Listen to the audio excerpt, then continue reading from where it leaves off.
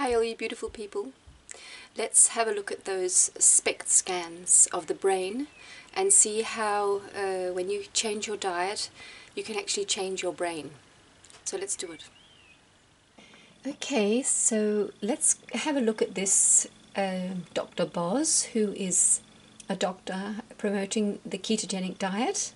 So let's just see what she says these next 3.5 minutes or so.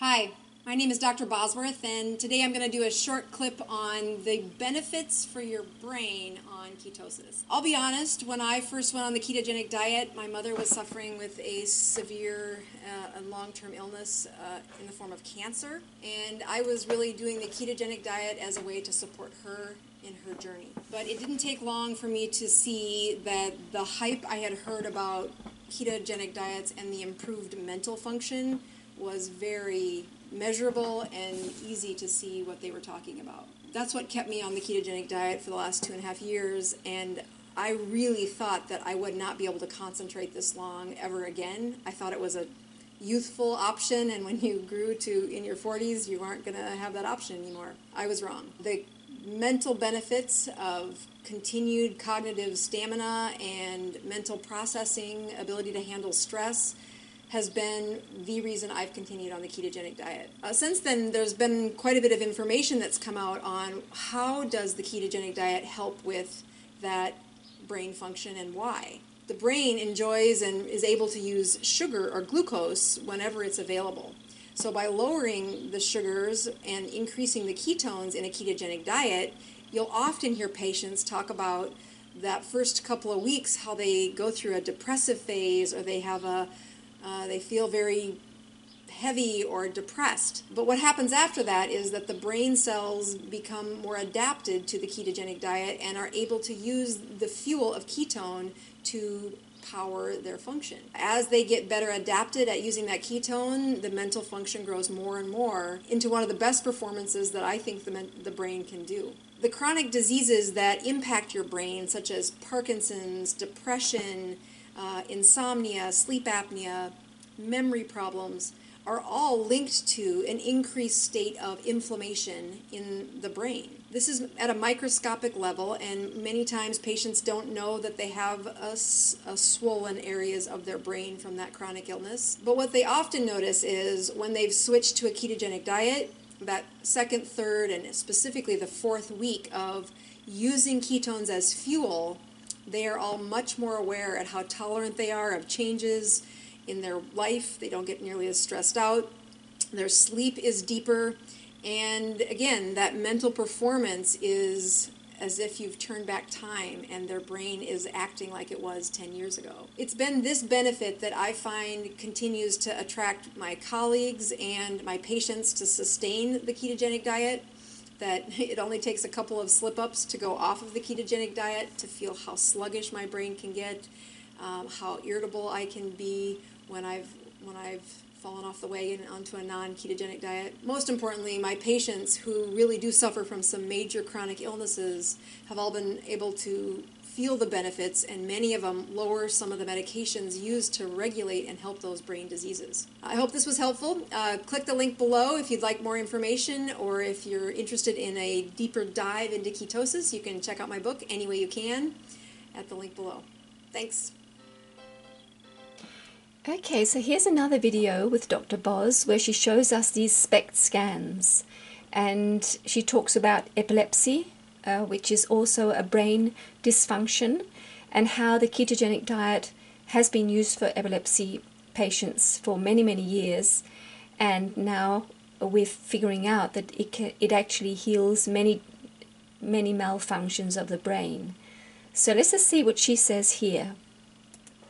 But I'm using this story to tell you that the reason I stayed keto was that my brain is the reason I stayed keto.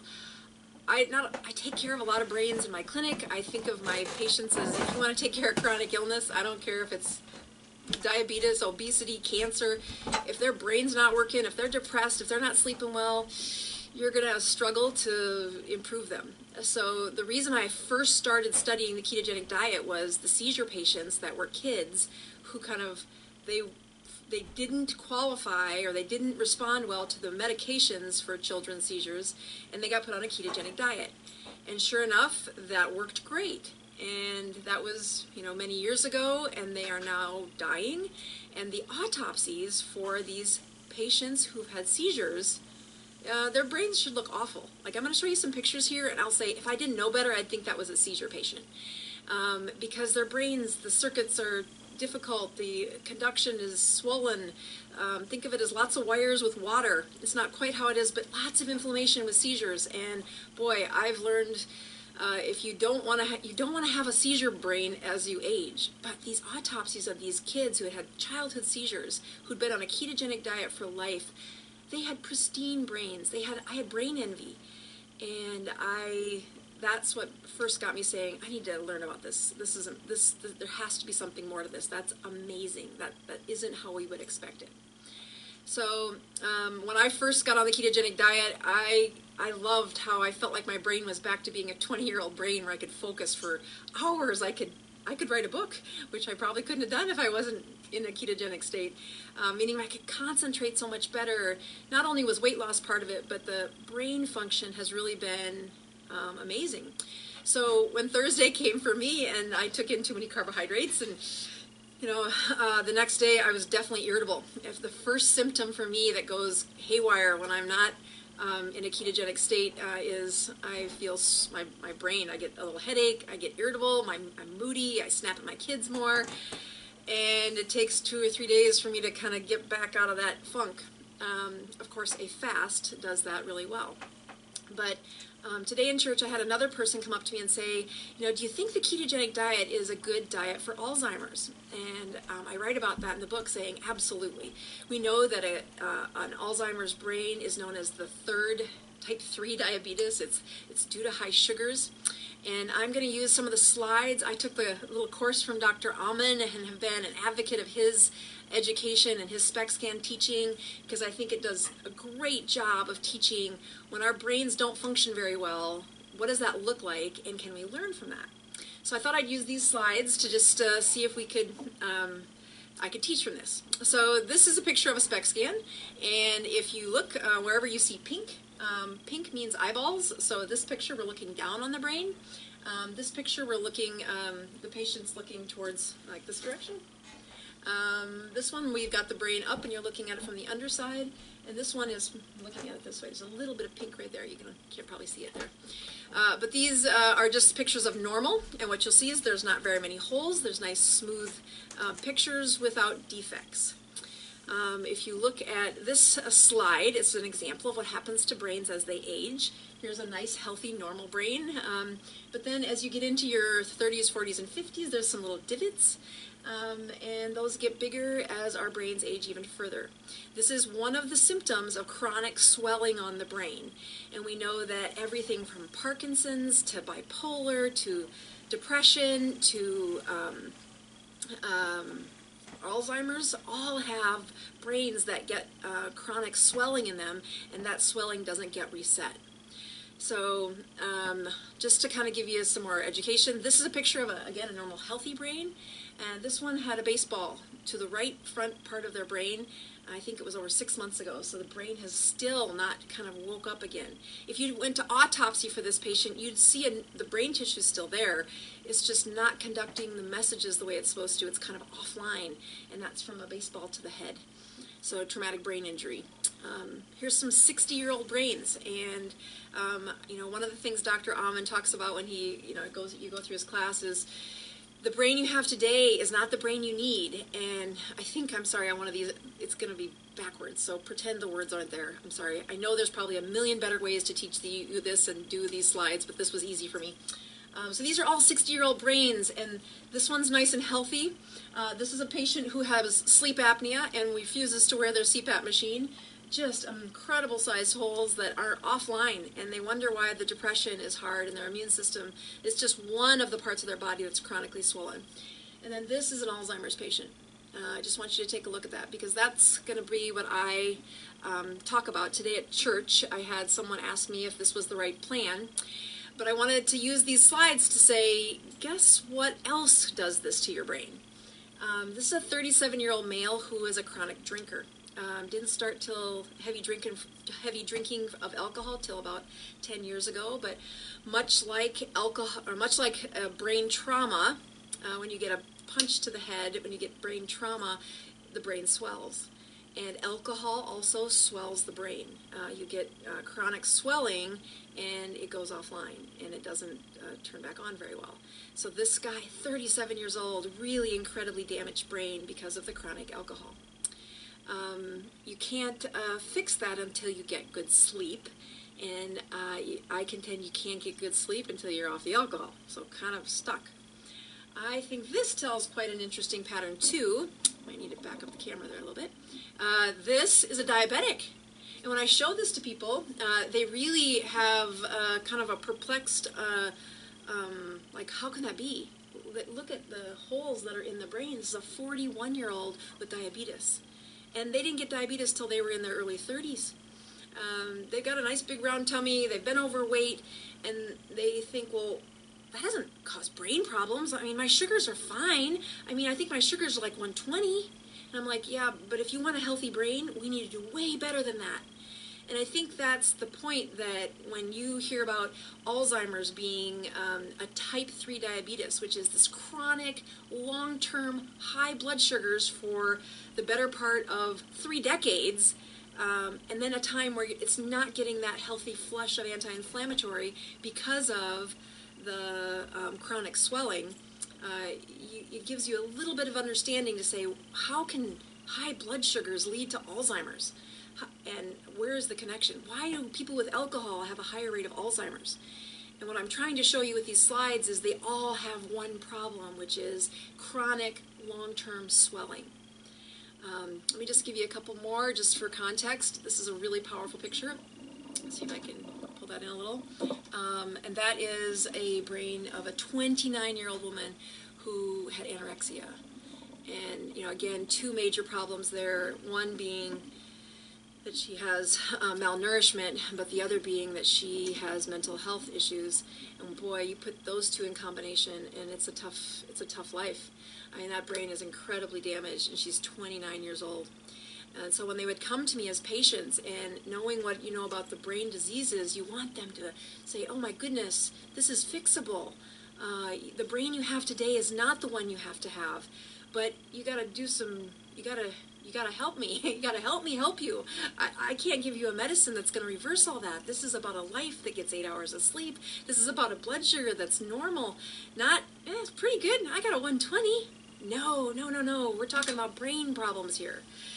So this was the story I was trying to tell the gal at church. And this is a woman named Nancy. And she comes at about 63 years old.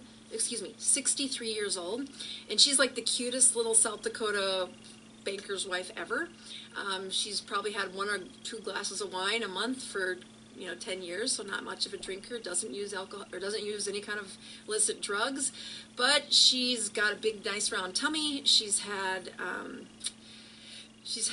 high blood pressure. She's got chronic diseases that she comes in to see me, and she usually comes in once a year for med refills, but this one she came in because she got written up at work, and she wasn't performing very well at work. And she's had the same job for 30 years. These are her friends. This is her community, and she's been missing things at work. Something was wrong with her brain. So it takes a while, but we do several testing, and do a bunch of other scans, not this one. And before long, it took us a few visits, but I said, this is Alzheimer's. This is early Alzheimer's. And, this was several years ago where I said, I don't have a good answer for you. I can give you meds that will slow things, but to reverse it, I know of one place you could go. And so anyway, they leave the office in tears. They're very upset. And the husband, who is just devastated to say, I can't even think to put her in a nursing home or to find a place for her. There's got to be something we can do. And I said, well, you're going to have to stop your life. You're going to have to like not be in your life for, you got to do it now. This is a big deal. So they actually stopped their life. They actually went to the almond clinic, so good plugs for them. Got put on a ketogenic diet, really, really worked at controlling those blood sugars, and this was her scan 6 months later. And it's the message I was trying to get to this lady, which was really hard to do at church, but was that the brain you have today is not the one that you need forever. That is undoing Alzheimer's. What? You know, she's like, I think, you know, my dad has Alzheimer's, and I'm afraid I have the gene for Alzheimer's. And I'm like, then turn off the gene.